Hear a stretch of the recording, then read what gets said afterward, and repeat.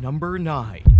German U-boat. When World War I ended, Germany surrendered over 100 U-boats. Most were simply scrapped, but some were given to the French Navy. And one lone submarine somehow ended up on the muddy bank of the River Medway in Kent, England. It's known as UB-122, and it has sat at its current resting place for over a century.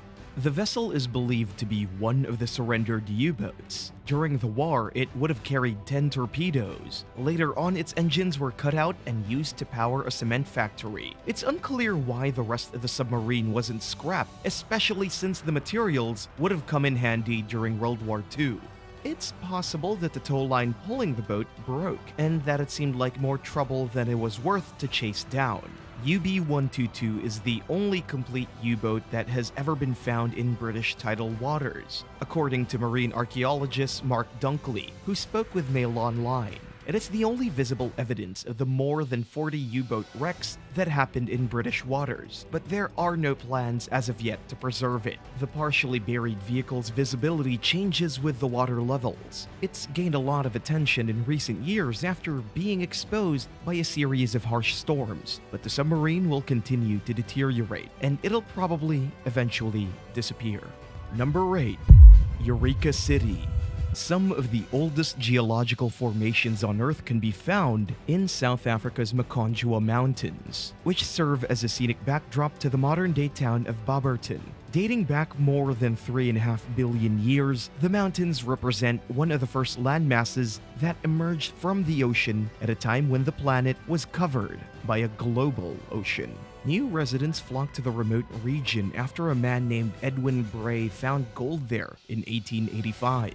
The so-called Golden Quarry went down in history as the richest gold mine ever worked by human hands. Settlers established a town called Eureka City, and within a year, it boasted 3 shops, 3 hotels, a bakery, a chemist, a racecourse, a music hall, and bars. By 1887, Eureka City had a population of at least 700 people. But like most boom towns, the settlement eventually went bust. When the gold supply dried up, residents left in search of opportunities elsewhere, leaving behind a ghost town that fell into ruin.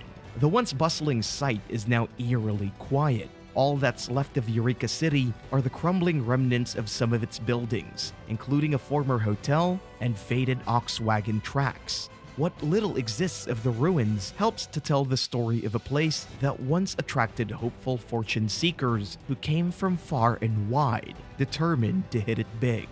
Number 7. Belchite. From 1936 to 1939, Spain was bitterly divided in a violent civil war between fascist rebels and the Republican government. In the country's arid and remote northeastern region, a small town called Belchite found itself caught along the war's front lines. Belchite was controlled by the Nationalist Army until September of 1937, when the Republicans captured it following a weeks-long siege. By then, the town was almost completely destroyed. Author Cecil D. Eby wrote that the destruction was so extensive that people could hardly tell where any of the streets were. He also described witnesses seeing dead bodies being pulled from beneath piles of mortar, bricks, and other debris. The stench was unbearable, and the scene was littered with mule carcasses and people's personal belongings, including sewing machines, cooking pots, and other everyday items. Belchite was taken in 1938 by nationalist forces under the command of General Francisco Franco, who later became the country's fascist dictator after securing his victory. Instead of razing the town's ruins, he left the site as a war monument. People continued to live there for another 15 years until a new village was built nearby. Today, the ruins look much like they did when they were abandoned. The hallmarks of brutal warfare are evident in the bullet-riddled buildings, the piles of rubble, and the other damage left behind. Visitors hoping to catch a glimpse of this dark chapter can take guided tours. Number 6. Spinalonga. Throughout history, governments and leaders established leper colonies in remote places where sufferers were forcefully kept at a distance from mainstream society. The small Greek island of Spinalonga was therefore an ideal place for keeping patients conveniently out of sight and out of mind. Spinalonga's history dates back to Venetian times. It served as a fortress under Ottoman rule from 1715 until 1900. Then, in 1903, a leper colony was established there. Located off the coast of Crete, the island was once home to nearly 400 residents. They were banished there after having their property and assets seized and their citizenship revoked as a punishment for a condition that was completely out of their control. At its peak, the colony consisted of a main street filled with shops, as well as a cafe and a school. While the community strived to give themselves some sense of normalcy, they lacked access to a lot of the things that are available to people in the free world. Only one doctor served the population, and he only visited if someone had an ailment unrelated to their leprosy. The disease became curable in the 1940s, but the stigma against lepers persisted, and the colony of Spinalonga continued to operate until the Greek government shut it down in 1957. This was done as quietly as possible, and the authorities were careful to destroy any and all records of its existence. They were planning to eliminate all physical traces of the colony, but they had a change of heart when they realized that the ruins attract visitors. Today, the island is uninhabited. Parts of the former community have been restored, and Spinalonga is Crete's second most popular tourist attraction. Efforts are being made to designate it as a UNESCO World Heritage Site. Number 5. Nemrut Mountain Tomb. King Antiochus I ruled the Greco-Iranian kingdom of Commagene from 70 to 31 BC. He established a cult that followed a belief system of mixed Greek and Zoroastrian elements. The ideology was designed to ensure that Antiochus would be worshipped after his death. In keeping with his grand view of himself, the ruler had a tomb built for himself 8 years into his reign. He chose the 7,000-foot-high summit of Mount Nemrut in southeastern Turkey's Taurus mountain range, which would put him as close as possible to the gods. Today, the site consists of a collection of large limestone statues, measuring up to 30 feet tall. The sculptures include depictions of the king himself, along with lions, eagles, and various Greek gods, including Zeus, Hercules, and Apollo. Their heads were broken off at some point for unknown reasons and remain scattered throughout the property. This may have been done in an act of iconoclasm, which is when icons and monuments are destroyed for political or religious reasons. But the statues aren't completely ruined, and some even still bear their original inscriptions. Experts believe that King Antiochus was buried at his self-dedicated shrine, but his remains have never been found. And this is just one of the several mysteries about what exactly went on at the site. But unfortunately, we may never know the answers to these questions. Do you have any thoughts on where King Antiochus might be buried? Let us know in the comments below, and be sure to subscribe to the channel if you haven't already. Number 4.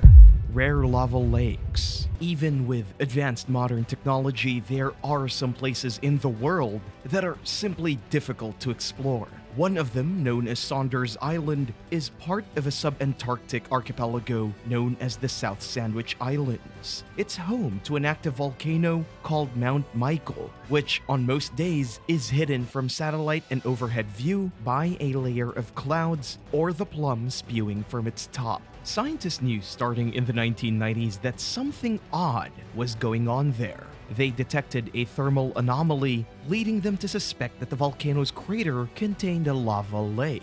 But the imagery was of somewhat low quality, and it was impossible for experts to determine if the lava represented a stable feature or a temporary pool. A team revisited the matter in 2019 after getting their hands on 30 years worth of higher resolution satellite images. They found that the crater's lava supply is stable, making it the 7th known lava lake ever found.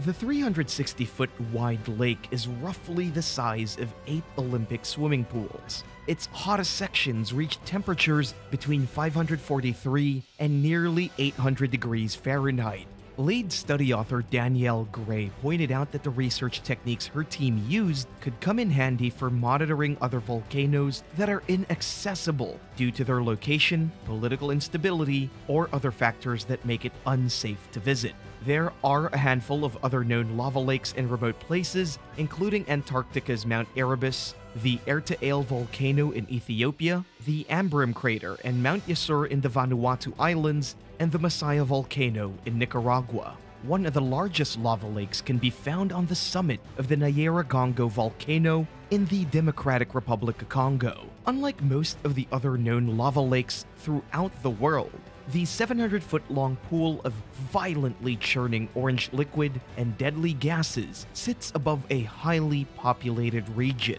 Hundreds of people have died in past eruptions, and with as many as 1.5 million residents now living in the volcano's shadow, even more lives are at risk. So it's probably for the best that most lava lakes are in places with few or no people nearby. Number 3. La Coupole. In the dense forest of France's northernmost region, there's a massive World War II-era Nazi bunker known as La Coupole. The concrete structure was intended as a launch base for V2 rockets against London and other parts of southern England, and for storing stockpiles of fuel, rockets, and warheads. Built into the side of a disused chalk quarry, it's the earliest known precursor to modern-day underground missile silos. La Coupole was built above a network of underground tunnels consisting of storage areas, launch facilities, and living quarters for crew members. The Germans planned to launch dozens of missiles daily and did their best to keep the site a secret from the Allies. But before the complex was finished, the site was heavily bombed in a campaign codenamed Operation Crossbow. Construction ground to a halt, and La Coupole never entered service. The Allies captured the bunker in late 1944, and it sat unused and neglected until the 1990s. In 1997, it opened to the public as a museum dedicated to telling the story of the German occupation of France during World War II, as well as the development of V2 rockets. There's also a 3D planetarium that offers a 360-degree simulated view of the night sky. Number 2. First arrivals to the Faroe Islands. The Faroe Islands are a rocky archipelago located in the North Atlantic between Iceland and Norway.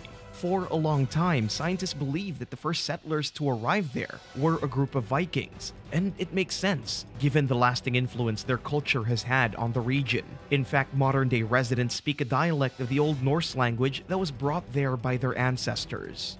But researchers made a groundbreaking discovery last year that stands to rewrite the history of the Faroe Islands. As it turns out, ancient British or Irish people may have settled there before the Vikings arrived during the 9th century. Sheep DNA and feces found on the island of Eysturoy was dated to 500 AD, and the only way sheep could have reached the remote area was by boat. So it's clear that humans must have transported the animals there. But who these people were and what brought them to the Faroe Islands is still a mystery. Speaking with the BBC, Dr. William D'Andrea described the group's presence on Eysturoy as like being an on-off switch, based on the DNA of modern residents and Celtic grave markers that were left behind. He said that these early inhabitants were probably from the British Isles. But these suspicions are controversial and unproven, leaving the debate open for now. Number 1.